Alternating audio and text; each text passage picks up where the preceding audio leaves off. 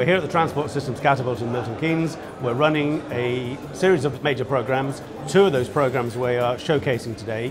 One of those is about what the future of autonomous vehicles in the UK might be, and a second talk on joining up the data between airports to smooth the flow of aircraft in the airspace above the UK.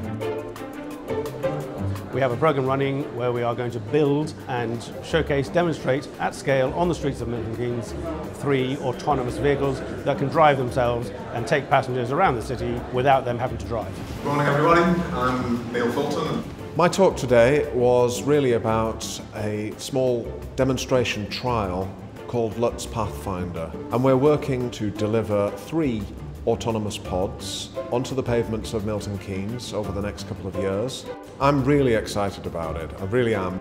It's a real trial and looking at the technology, feasibility and the social interaction of these pods with the public. I was talking about departure planning information, which is basically real-time information from the airports to Eurocontrol to the receiving airport. Primarily you've got 2 airports in the UK that have that real-time capability, Heathrow and Gatwick. What we're proposing is making 20 other airports having that dynamism, having that capability to put adaptations on the ground and therefore make that much more efficient.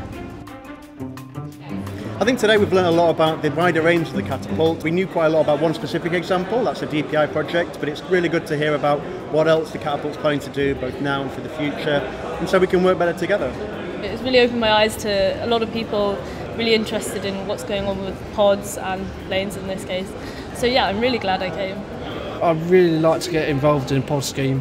I have so much hope for a scheme. I really think it'd be transformative to the public transport scene of this country.